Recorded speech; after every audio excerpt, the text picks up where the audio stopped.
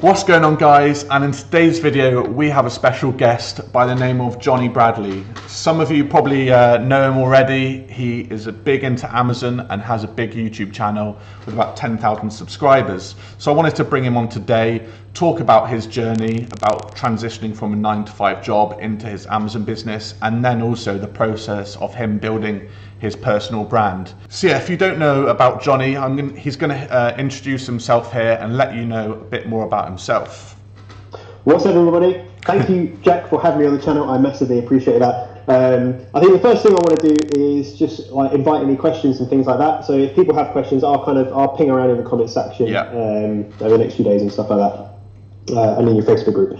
But yeah, so I started my personal brand like a year ago, not even a year ago, 11 months ago, nearly to this day, 11 months ago, and it's been a complete whirlwind since then, which I'm sure we're going to discuss in a bit more detail. Oh, yeah. But previously to that, I was kind of a 9-to-5 workforce. I was working in sales, I did sales training, I worked for Apple for a long time, and I was always getting promotions and stuff like that, and working really, really hard to get another £1,000 a year, and I was like, oh yeah, I got a 3% raise. Yeah. And I just look back at that now and I was like, man, what were you doing? Why were you working that hard for literally nothing in return?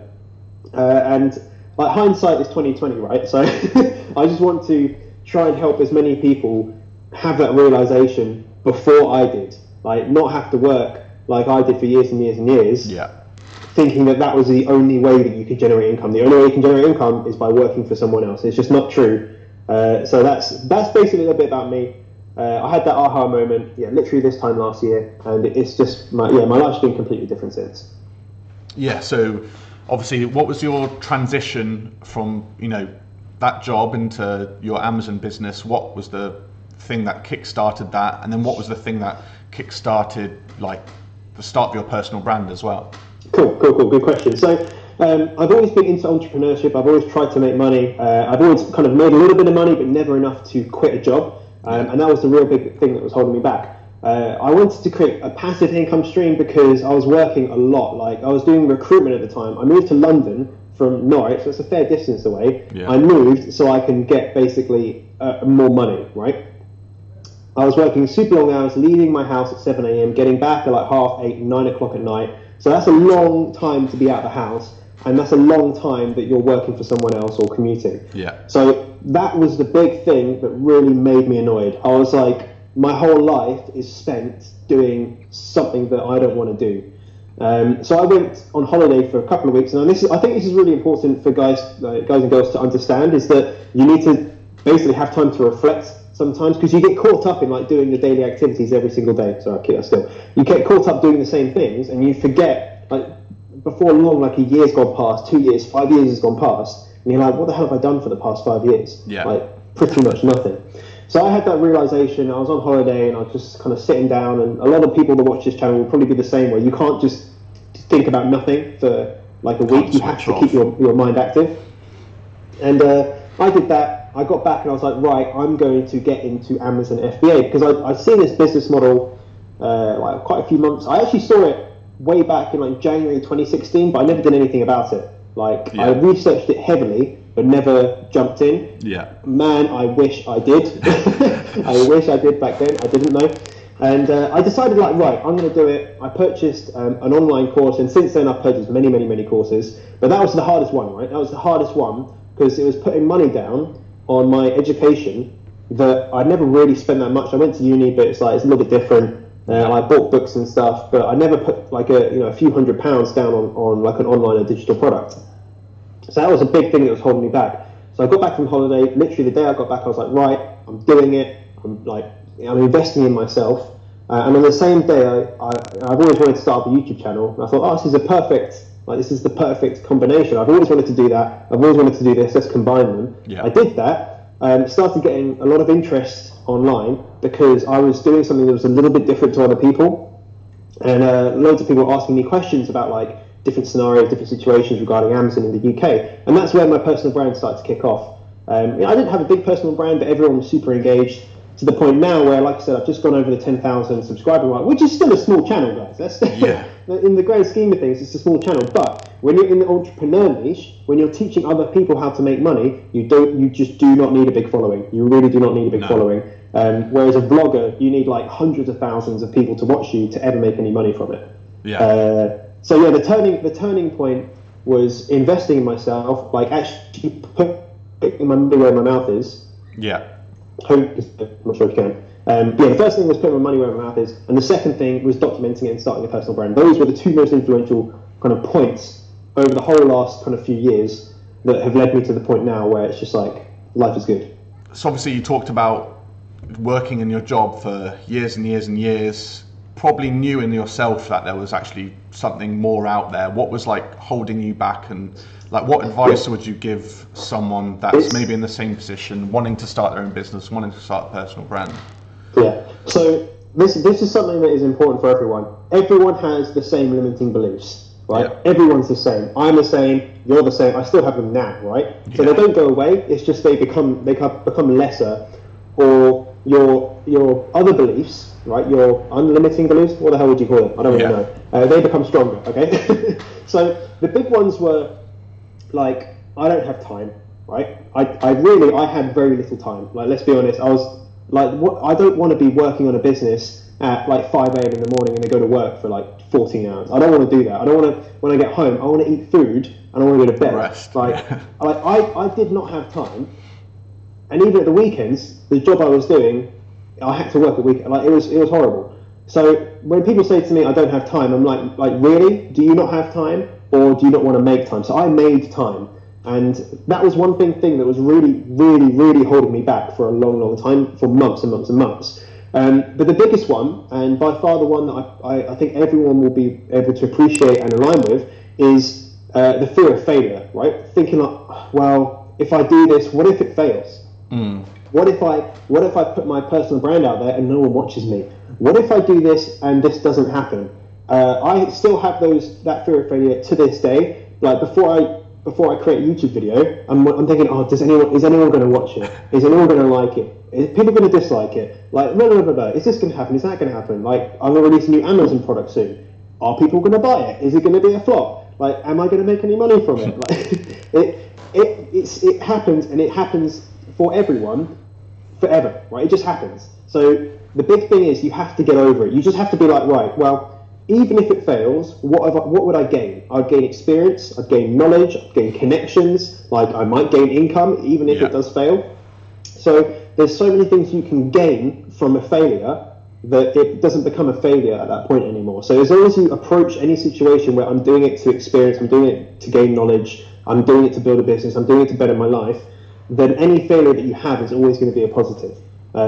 So that is the big one, and it is definitely the hardest to get over, is actually making that first commitment. And if you're starting a personal brand, it's actually starting your personal brand. So a lot of people ask me, like, how do you record your first video? Well, what you do is you get your phone, you go to your camera, and you click record, and you start talking to it. That's the thing. Like, everyone can do it. Everyone's got a phone. Like, you don't concentrate on like the value you're providing, not like the production value. Like, if you look at my first video, it is rubbish. You're just on your phone, I think, in your front room, aren't you? Sort of thing. Yeah, I'm holding it and I'm like shaking it like that. Like, you can't see it properly. But the point is, I did it, right? And if you can get over that initial fear, like that fear of starting, that fear of failure, then you can get over anything, right? Because just be aware, guys, it's going to happen again and again and again, every single day, especially when you're an entrepreneur and you're self-employed. You're the only person that is in control of your income. That's a scary thought. However, that thought is only in your mind for just a tiny amount of the day. The rest of you are like working on how you're going to be even better, how you're going to create a bigger personal brand, how you're going to do whatever you want to do. And the rewards far outweigh the risks, and it's so much better to have this life than not. I'm just saying it is. And that's not in a boastful way. It's just it's worth the hard work. It's worth like having. I had like 4 or 5 hours sleep for 2 months while I started my YouTube channel. So every single day I was like, I said I had no time. I literally had no time in the day. I just got up earlier and I went to bed later. Yeah. And I had 4 or 5 hours sleep consistently every day for 2 months. I was shattered. Like, I was really in a bad way. I wasn't very healthy. But I quit my job after literally two months of starting. And look where you are now. Like, you wouldn't have been here where you are now if you didn't just get started. It's impossible. 100%. I would still be working some crappy job. And you're making what you in a month, what you did in the whole year now before in your job, which is just like, I'm sure you can't get over that. It's mental. In the first 3 months of this year, I've earned more than I did in the past 3 years of working. You're like, what was I doing? So and that's all down to that first initial moment of saying I'm going to start. I'm going to do something, for better or for worse. Yeah. If people like hate me for starting a YouTube channel, if my Amazon products fail, then the important thing is you're starting. And what happens when you start is you start to work out the problems that you're going to face. Yeah. Rather than at the beginning you think, oh, this is going to be a problem and this will be a challenge. When you're actually doing it, you have to work out how to overcome them, because it's a hurdle rather than a roadblock. You've got to get over it. And that's one of the big things about entrepreneurship and just generally starting a business is it's not easy. Like 3 out of 4 businesses fail. So the people that actually are successes is they focus on the right things. They focus on progression. They focus on like self-educating themselves. They focus on how they can be a better business and generate more income so that they can have more liquidity, more cash flow, and they can continue to go forward. So but the main thing is you just have to start. There's only upside. There's only upside. I think there's only upside. There's no downside to starting this, like the whole personal branding thing or a business. There's only upside.